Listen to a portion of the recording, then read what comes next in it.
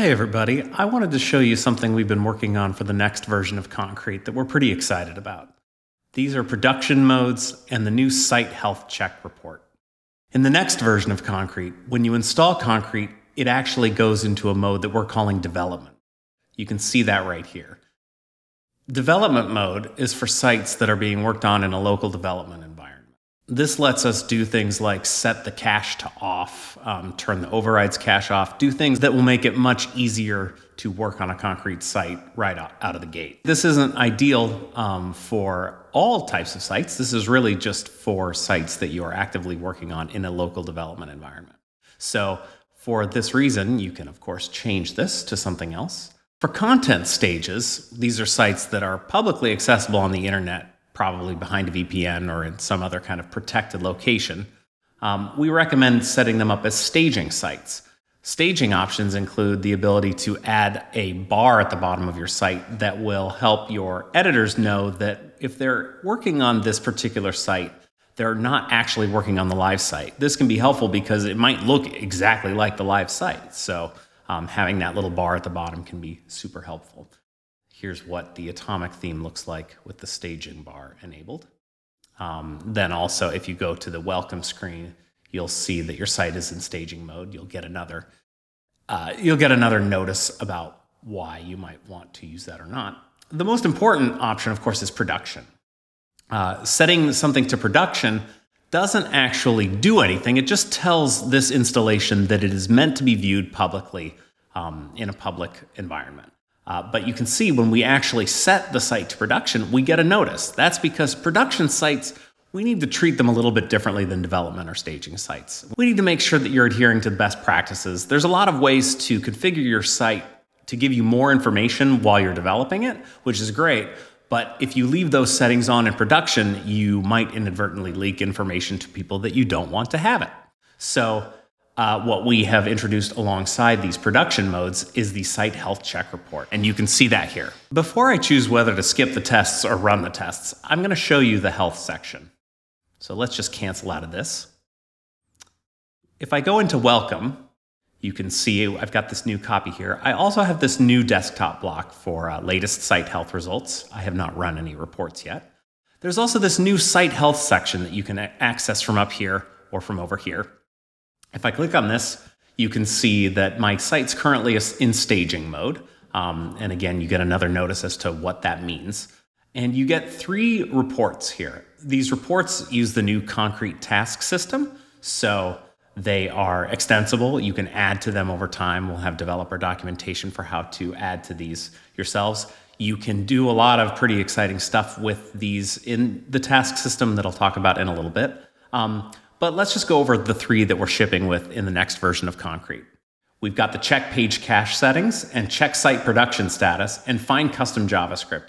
This last one is great for some of the more highly secured sites that we run. This will go through your site and find all instances of JavaScript that have been added using content blocks, custom attributes, and some other locations. It's really helpful for auditing a site and keeping it clean, especially when there are multiple editors.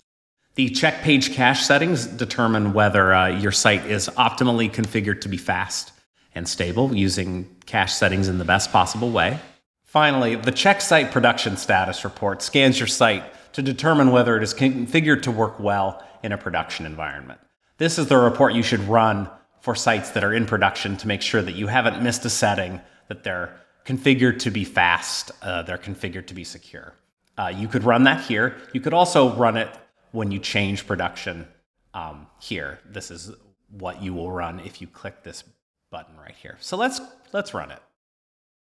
So now you see while it's running this, I've got this yellow alert up here. That's because we have changed the site to production, but we have not run a test yet. Now the test is completed and we failed our production status test, which is why this is red.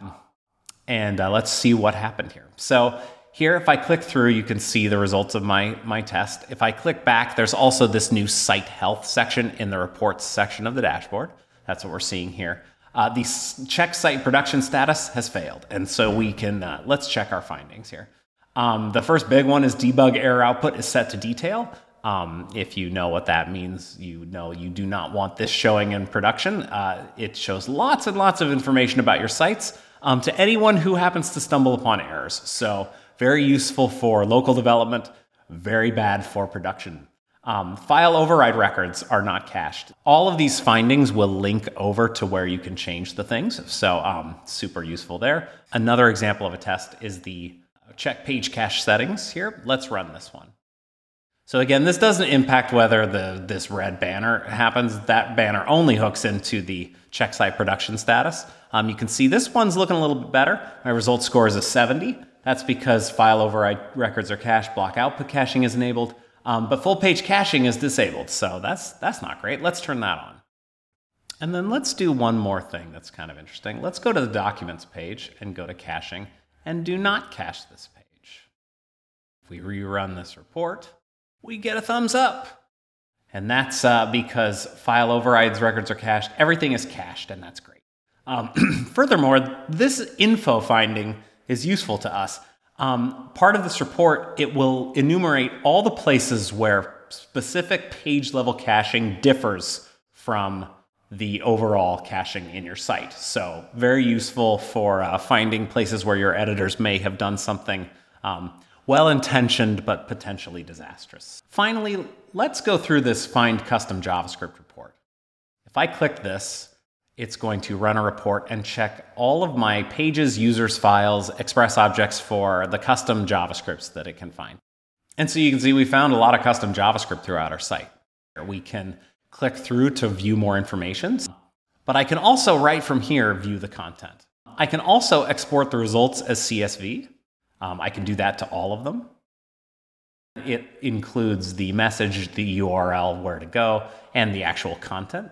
And this information can even be emailed when configuring a task. So you can run this task either from the task section of the dashboard or from the console and specify an email to email the results as CSV every time it runs. So, you know, if you're a compliance officer, you can schedule this to run every 3 months and just email you, and you'll get an up-to-date report on any of these reports, which should hopefully make some people's lives much easier.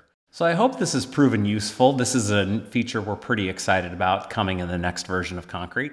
As always, there's heated discussions about this and other features in GitHub, so feel free to come in, find the issue that this is attached to, and let us know what you think about it. As well, we're talking about this in the forums, the Concrete CMS forums, so feel free to get in touch with us there. Thanks for watching, and hope you enjoyed it.